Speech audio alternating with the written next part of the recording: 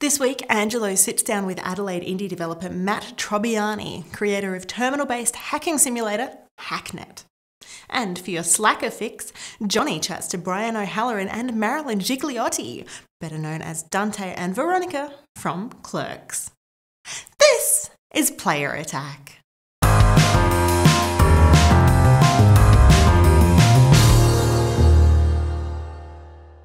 Hi, I'm Jessica Citizen, and this week we have just a few big announcements to get through.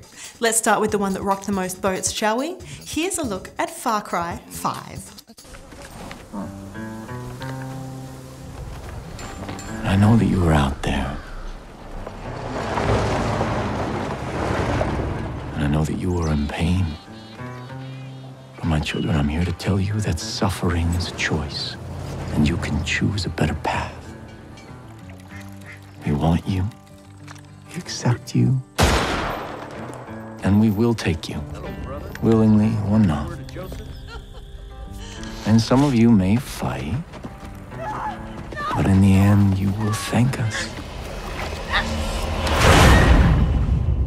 I am your father, and you are my children.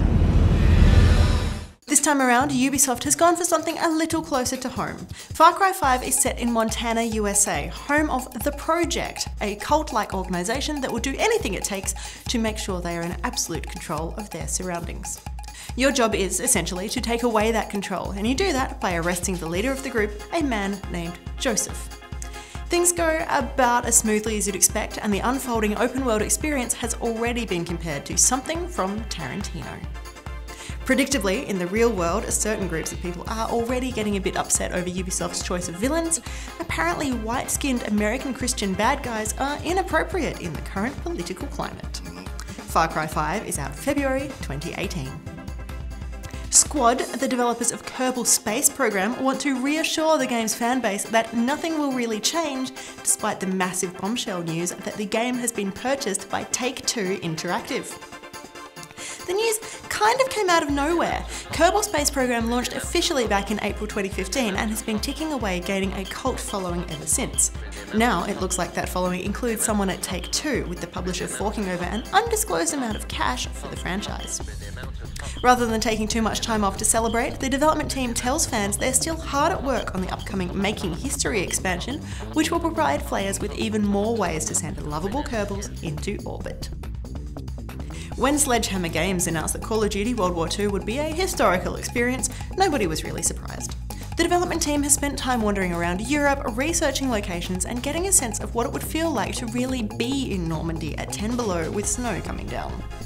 They learned about battleground tank modifications and where the weak points are in era-appropriate tank treads. What did surprise us, though, was the revelation that the upcoming Nazi zombie mode also contains a storyline that is based on real events. I'm sure we'll hear more about that one later on this month at E3. Because of course E3 is coming up altogether far too quickly this year, the Electronic Entertainment Expo hits Los Angeles from June 13 to 15, and we are expecting all sorts of big announcements. Stay tuned to Player Attack for the big ones. With 7 big pre-show press conferences this year, we are expecting big stuff from Microsoft, Bethesda, Ubisoft, Sony and Nintendo. The PC gaming show should also feature some interesting bits and pieces, and while EA will not be part of E3 itself, the publisher has some big announcements scheduled for June 11, so it won't miss out on the spotlight. And one of the games we are sure will take centre stage at EA's event is the new Need for Speed, with Payback announced this week. If you're expecting anything other than cars, casinos, criminals and cops, you will be sadly disappointed. Hey Matt, you built this all yourself? An artist can turn any scrap into a supercar. This crew right here, that's the future. We own these streets, Tyler, and the house always wins. Now in quick news, we are still left in the dark when it comes to Detroit Become Human, but Quantic Dream did emerge from their cave this week to reveal that Heavy Rain has now sold more than 4.5 million copies worldwide.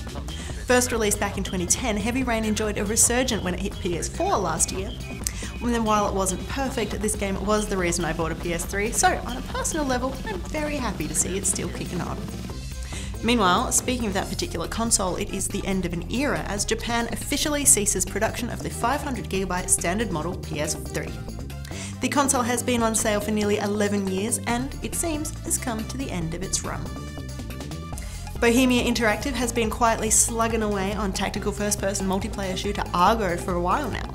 The game features a variety of game modes, leaderboards, an impressive unlock system for weapons and gear, and the ability to create and edit your own scenarios that can play out over the massive 62 square kilometre island of Malden. And it'll be out from June 22, and it'll be free, with no microtransactions. Not quite free, but the next big thing, Sonic Mania will cost just $20 in the US when it launches on August 15. The dreaded Australia tax probably means it'll be closer to $50 in Australia, and the collector's edition is still pretty pricey, but the standard version at least should cost less than you would expect. If you are hanging out for Middle-earth Shadow of War, the sequel to the ridiculously popular Shadow of Mordor, you will be hanging out a while longer.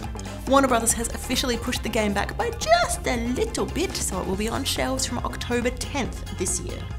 Originally planned for an August release, Monolith Productions explains the delay is, you guessed it, because the team wants to deliver the highest quality experience, and they don't want to rush things.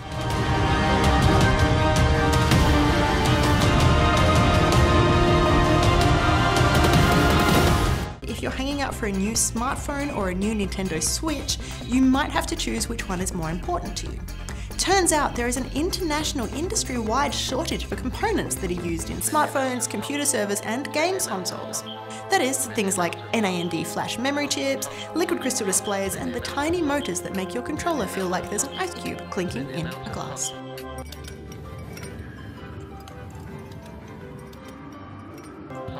For more information on any of these stories, or to keep up to date with the latest gaming news, head to playerattack.com.